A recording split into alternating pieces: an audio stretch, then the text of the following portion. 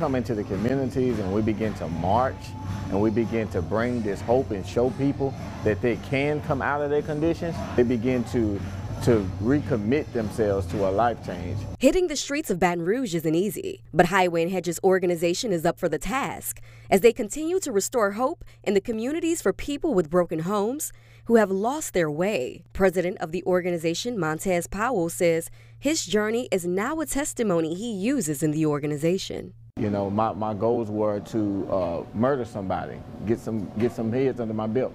This was my goals.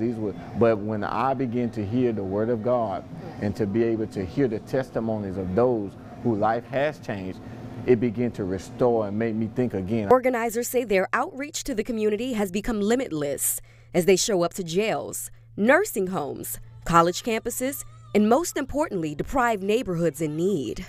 We showed them that this is where we came from, but when we made up our mind to come out of it, we became better citizens of society. We became productive. We became better in mind. Benjamin Rhodes is the director of Highway and Hedges. He says the love and support they give the community was reciprocated during the march. People are coming outside in their front yards, on their porches. They're streaming us from their Facebook. They're recording us.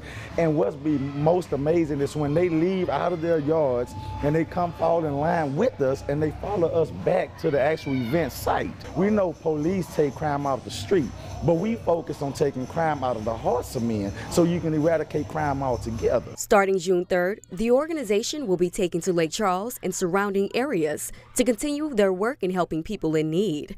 You can visit our website at brproud.com for a link to their organization. Whitney Thomas, Fox 44 News.